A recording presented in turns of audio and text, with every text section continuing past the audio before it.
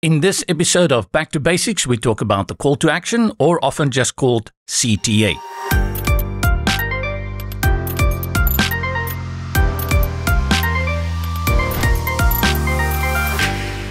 Well, hello and welcome back to Brizy. My name is JP and this is Back to Basics, the course for total beginners who come into the world of website making and have no idea what anyone and everyone is talking about. One of those terms that I first came into contact with when I started building websites decades ago was a CTA, or call to action.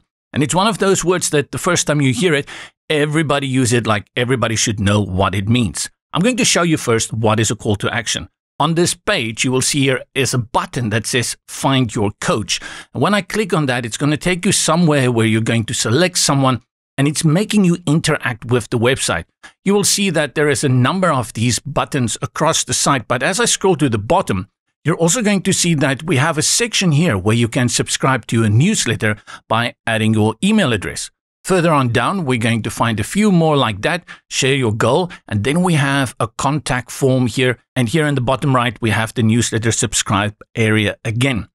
My good friend Perplexity says, the purpose of a call to action, or a CTA, in website design is to prompt your visitor to take a specific action that aligns with your website's goals. For example, if you have an e-commerce website, that will be making a purchase. If you want to send out newsletters to people and you want them to give you their email addresses, that's for signing up. Or the situation where you are giving something to people like a PDF, a brochure, and then you have that as downloadable content.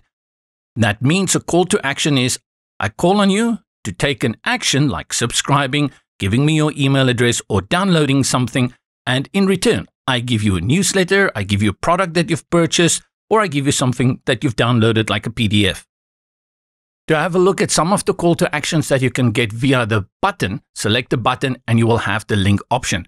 Just remember in Brizy, very important, though the button has all these link options, you're going to find these link options in text, you're going to find it on icons, columns, rows, and many places, so it's not only limited to the button.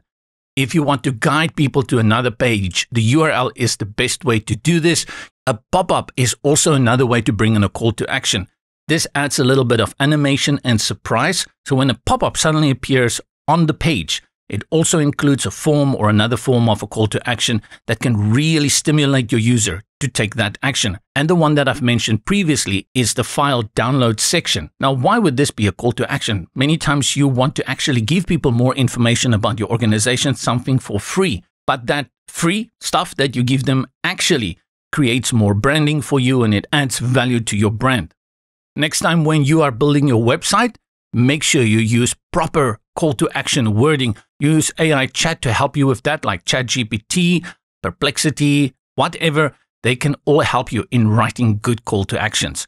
Also, you can go to the block section within Brizy and you will find under blocks the category CTA. Here we have a number. These are dark versions. You can also choose from the light one. So if we choose this one over here, you can see immediately we have these two columns with find out more and read the story. Great call to actions. Remember to subscribe to YouTube. Also give this video a like. Really appreciate that. And I'll see you around.